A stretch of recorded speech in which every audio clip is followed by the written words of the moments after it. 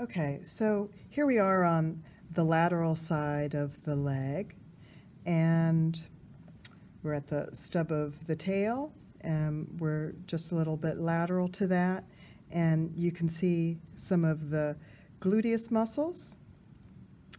This is where the gluteus medius is, and then just a little bit superficial to that is the gluteus maximus. It's just about this wide, and it's different from this muscle here. This is the caudofemoralis. So caudofemoralis, gluteus maximus, gluteus medius, and then the muscle running alongside that's very large next to the caudofemoralis is the bicep femoris. Then we're going to take a look on the medial side of the leg, and we'll look at these two superficial muscles, the sartorius and the gracilis, and then they've been reflected on this side. So I'll pull the gracilis apart, I'll pull the sartorius apart, and you can see these deeper muscles. This muscle right here in the middle, this is pointed as like a triangle. This is the adductor femoris. You can imagine it contracting and adducting the leg. Then here's the semimembranosus, the semitendinosus here. So semitendinosus, semimembranosus, adductor femoris. This is the adductor longus. It's thinner. It's often a little bit darker. It's just that wide. And then the pectineus is an even smaller muscle, maybe even also a little bit darker, and it runs right there. So there's the pectineus, a pretty small muscle, adductor longus. And now let's take a look at the quadriceps muscles, and this is where we see the famous hot dog. And the middle of the hot dog is the rectus femoris. And kind of the two buns are these two vastus muscles, vastus medialis, vastus lateralis. And when we take a look between the lateralis and the rectus femoris, we see the vastus intermedius, and it's a deep, dark muscle that's just up against the femur there. And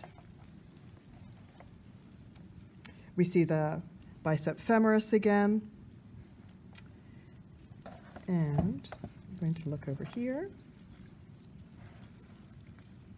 And this is looking at the unreflected lateral side of the leg, bicep femoris once again. Then this white area here is called the fascia lata. You can kind of lift it off. And then you can see that there's a muscular portion here, more proximally, and it attaches to this sheath of the fascia lata. This is called the tensor fascia lata.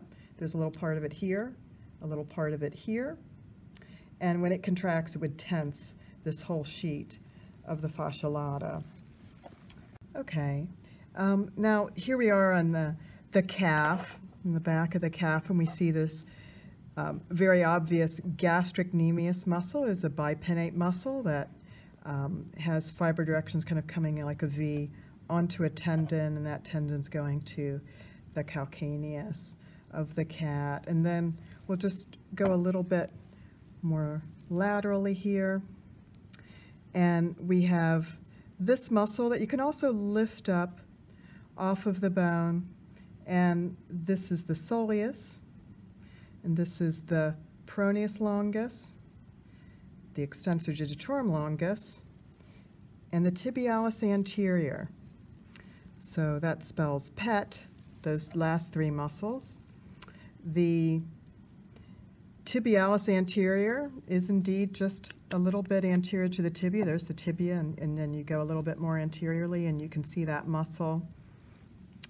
And the extensor digitorum longus has a tendon that goes to the tops of the toes, while the tendon for the tibialis anterior goes on the medial side of the foot and goes a little bit underneath it. Then another muscle we're covering here is on this medial side of the leg, a little bit deeper, is the plantaris. So we have the gastrocnemius again, and then this muscle that's next to it is plantaris.